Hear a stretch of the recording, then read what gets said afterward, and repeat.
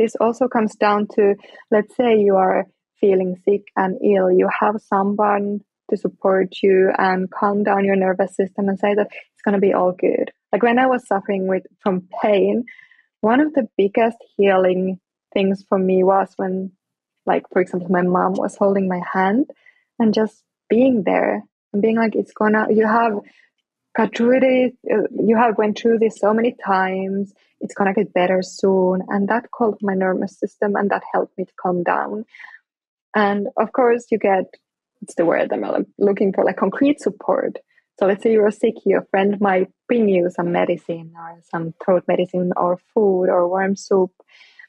Or if you fall, there will be someone to call an ambulance. So this as well, but just the feeling of also connection. And I feel like it also brings meaning to life. That's a nice reminder because you forget. I feel like people overlook that, the social part of it. It's kind of like when someone brings you soup when you're sick, it's not really, yes, the soup helps, but it's the fact that someone thought of you and brought it to you, that it's the social connection aspect. So it is healing. It's much more than just soup itself.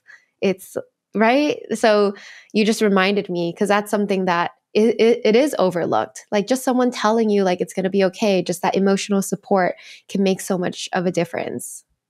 Yeah, like how much better does a chicken soup taste when it's not ordered from Walt, but actually your roommate made it for you and being like, oh, you're sick, I made you homemade soup. Mm-hmm. You're like, it doesn't even have to taste good. It still tastes good because it's made for you by someone who cares about you. And also, likewise, if you do these kind of acts of kindness, to other people, you're not only going to make them feel better, but yourself as well. And as I told before, like I think this is a ripple effect thing.